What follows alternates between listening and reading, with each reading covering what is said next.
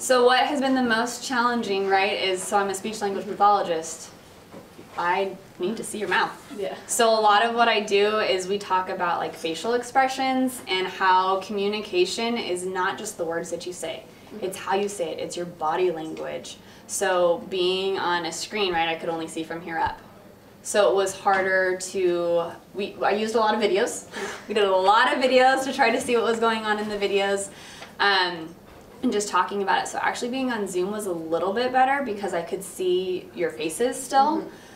Coming back and having to have the masks on, I've had some of my kids like with just articulation, like especially my littles, where they can't see my mouth, they can't see what my mouth is doing. So that has been challenging for them. But so it's been more just trying to expand upon language.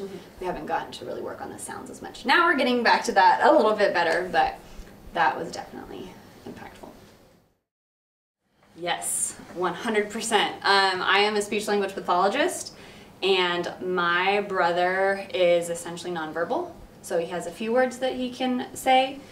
He's got some signs that he'll use. But when he was a young, like probably 3 to 4, was when he first got it, augmentative communication devices. And I wanted them. I wanted to program them. I wanted to be the one to set them up because they weren't very good back then. They were really like automated, and so I would have to change the spelling of things so that they sounded like the way that we wanted to say them. And so then when I was probably a junior in high school, trying to figure out what I was going to do once I was done with high school, I had no idea. And my mom found communication disorders and sciences in a college book as a major that I could take. And she said, I feel like this is going to be a great opportunity for you. And then once I got to college, I started to learn more and more about it and learn about all the different possibilities that I could have with that major. And as being a speech language pathologist, I can be a specialist with augmentative communication. And so that was sort of the avenue that I took. So I was definitely influenced by my brother. So my brother loves music. He loves to dance.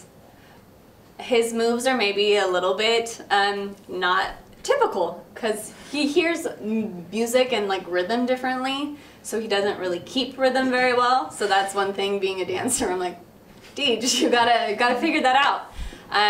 But he's just always so joyful and just so full of expression, and so sometimes others will imitate that in a mean way. And so that's what I will have to defend, and just more trying, like I don't ever really try to stop it, but it's just recognizing that he's being made fun of. So just taking that into consideration, and I think that that just makes me try to be more understanding of others and recognizing that we don't know everybody. So we don't know why somebody's doing something, so we need to be kind and respectful towards them because we don't know everybody's background. So they might be doing something that's legitimately what they need to do, and so we should appreciate the differences, and we should be kind towards others.